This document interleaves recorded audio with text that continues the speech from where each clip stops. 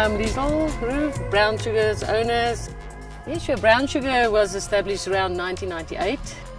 It spreads from camping right up to private ensuites, single, double ensuites, family rooms. We have large dormitories, but it's mainly for my school groups. We have a lot of school groups that come to Johannesburg for educational tours. We can sleep around about 65, 70 people. The focus changed from dormitories and big rooms to more private.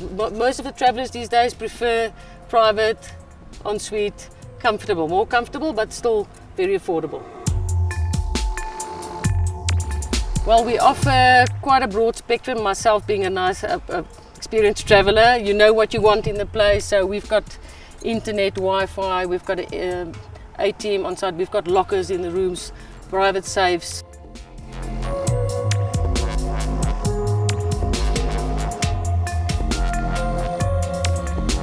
We include a very nice breakfast, which is a buffet-like type of breakfast. It's not a slapdash like it used to be in the old days.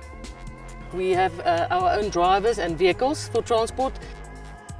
We're a pick-up point for Bearspass. We do also a free pickup. If you stay with us, we pick you up for free at the airport at Tambo and at the bus station.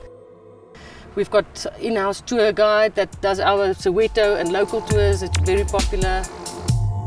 You eat together, you drink together, you have fun together, and that's what backpacking is about, because living in a hotel means that you're separated from everything.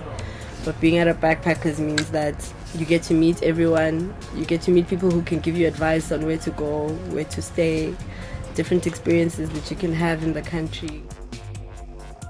Backpackers is a living organism. It changes all the time. You will come here today, tomorrow it will be different. But that's what's nice about the backpacking industry. We grow with the times. And it means that you spend less on where you're sleeping, because you just want to be able to get there, get into your bed, wake up in the morning and live your life and travel the country and see as much as possible.